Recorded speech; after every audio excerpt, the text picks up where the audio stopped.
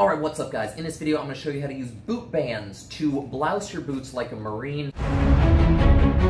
Alright guys, so blousing your boots is really quite easy. When you go down to the PX, you're going to find a little bag with two little bands in it right here. These are called boot bands, and these are specifically meant to help you blouse your boot. Now, if you're smart, you're going to take two of these and tie them together to form one strong boot band, but if you're in a hurry or if you're short on money, then you can just use two of them, one for each boot. Alright, so when you pull these out of the bag, it's going to look like you got two little weird gummy worms with hooks on the end. So, how do you use these? Well, first of all, we got to put our boots on. So we're going to set those down.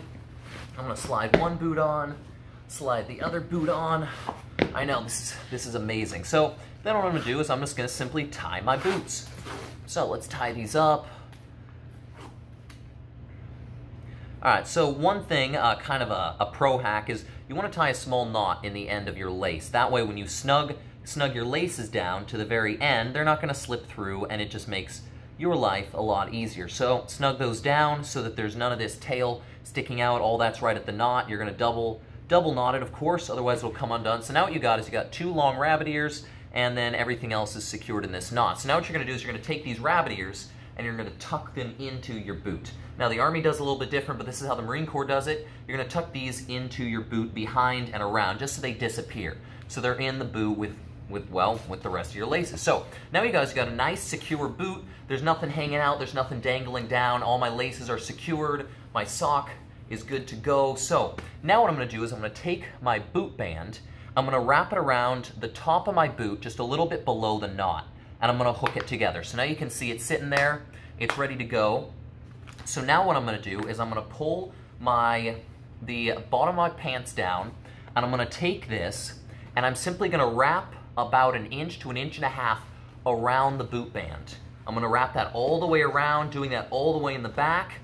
So now the boot band is securely wrapped in the fabric of the bottom of my pants. Then what I'm going to do is I'm going to put this just below the knot. So I'm going to put the elastic part of the boot band just below the knot of my laces so that it's sitting on the top of my boot. You don't want your boot bands to sit up here. You don't want your boots to be bloused above your boot. You also don't want your boots to be bloused way down by your ankle. Both of these are incorrect. You want them bloused right up, right below the knot of your boot. That way they look presentable, they look good to go, they're going to keep the bugs and debris out. They're not going to look stupid like they're bloused way up here, like you look like some PFC right out of boot camp.